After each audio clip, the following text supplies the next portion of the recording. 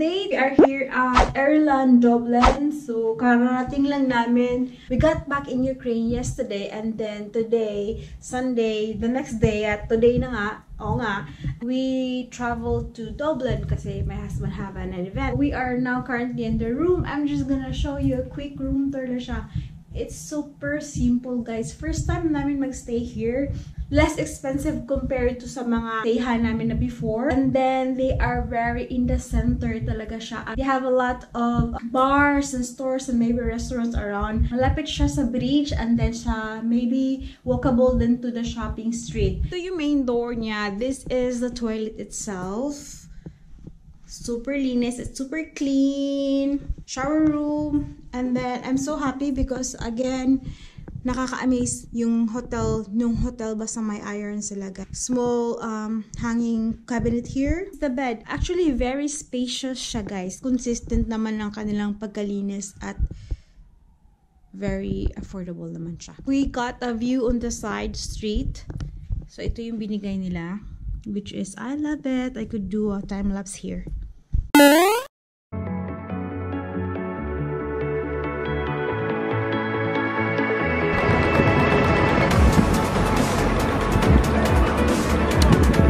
So this is already the Grafton Street area, guys.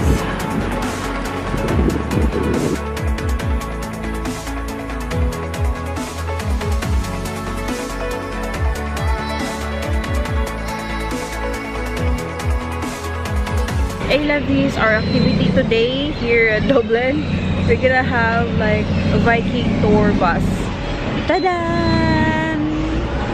Ayan siya, guys. For like, I guess 1 hour. They just finished the tour. Now they're back. So they have a stairs. So this boat, it's called every tour, Viking tour bus. They have a name. This one is Tour. And that one is Lucky. Kailangan natin umakit, guys. We are now here sa guys, sa parang Viking bus. So every seats meron sila naka-assign na ganitong pa-Viking na hut.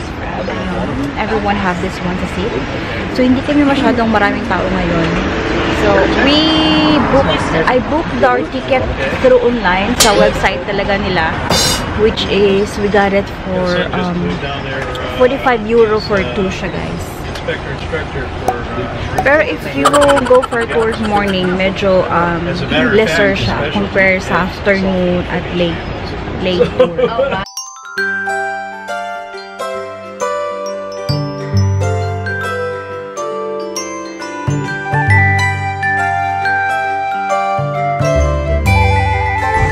You know the drill now. As soon as this light goes green, we are going to go wild.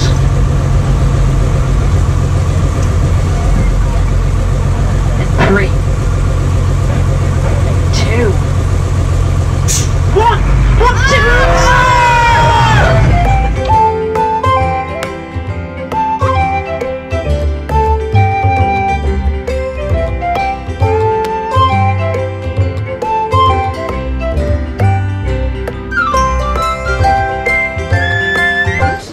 You're not doing a picture. Lord. Folks, it's important that you do. They're putting this on. Thank you.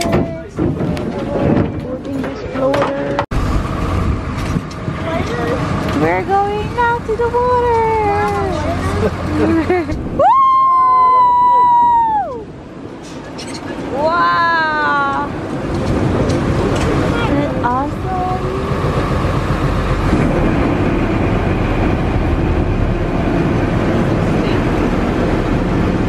So if anyone did want to get married or divorced, we're happy to help. We do both. It's all included. Now we're currently floating along in the Grand Canal Basin. Now,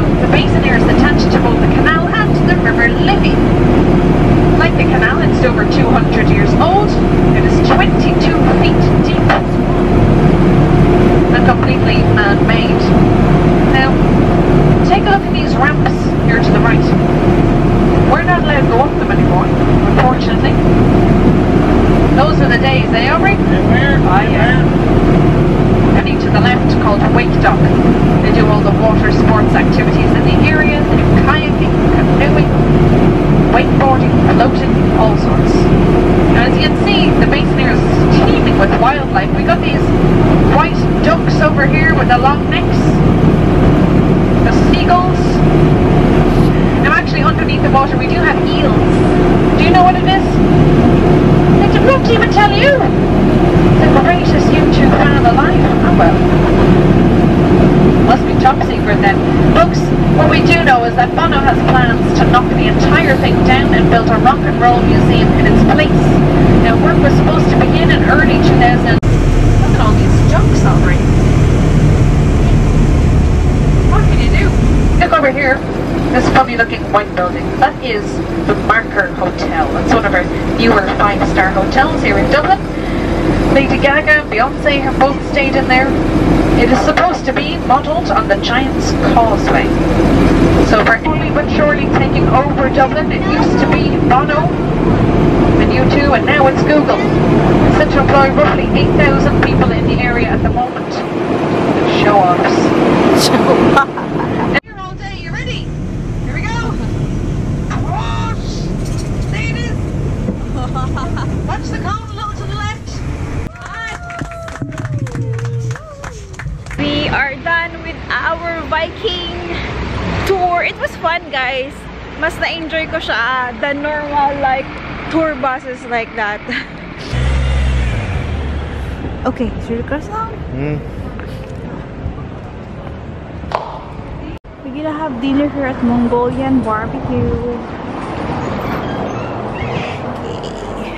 This one is like a buffet and they were going to cook it for you though.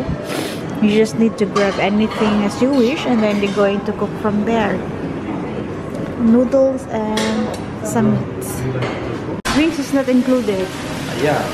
So eat all you can, unlimited bows, 13.90. They have the sauces in here that you could choose. Tapos we have the spices in here. Everything, vegetables, noodles, and meat is in here. Then we're going to cook from here.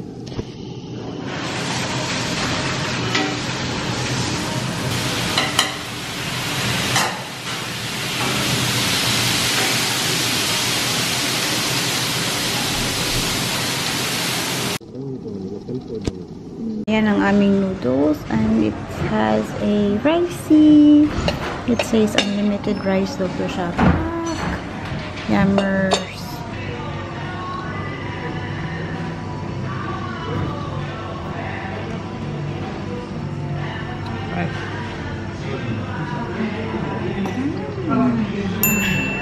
I'm gonna show you this kind of hotel, guys. Sobrang ganda. They really made an effort to have like all the wall art. Ayan siya.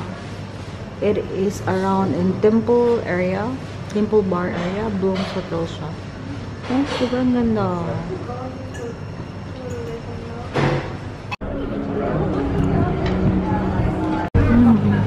Oh, it's hard up. I'm digging him a video. Ho ho ho ho ho. Don't worry. Be happy.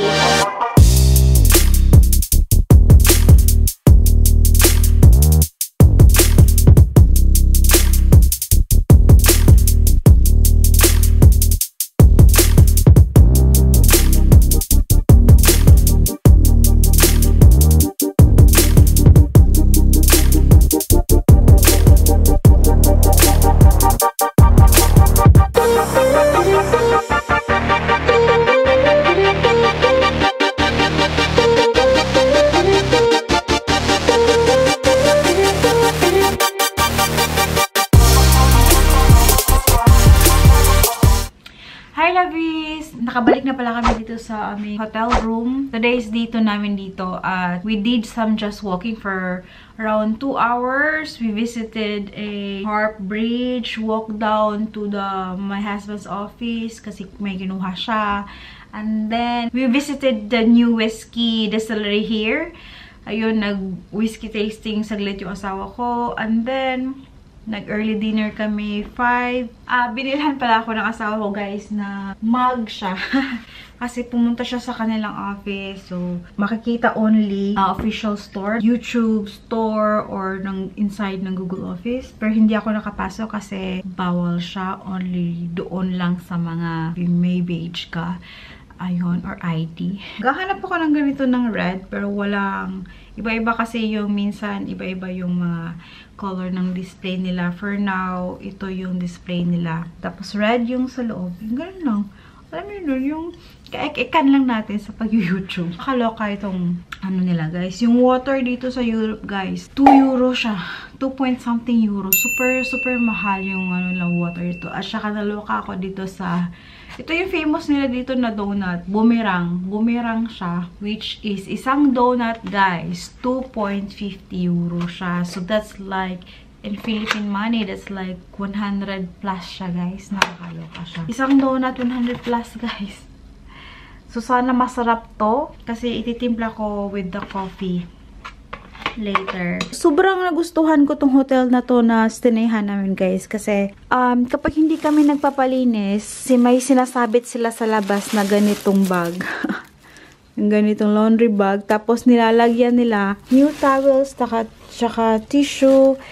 And then, 2 bag na kasi 2 days kami hindi nagpalinis. Tapos, they also gave us yung plastic, yung extra plastic na nakasealed siya na cup, tapos refill ng milk, at saka ang dami na naming collection dito. Coffee mate, tea, ayan, meron pa dito.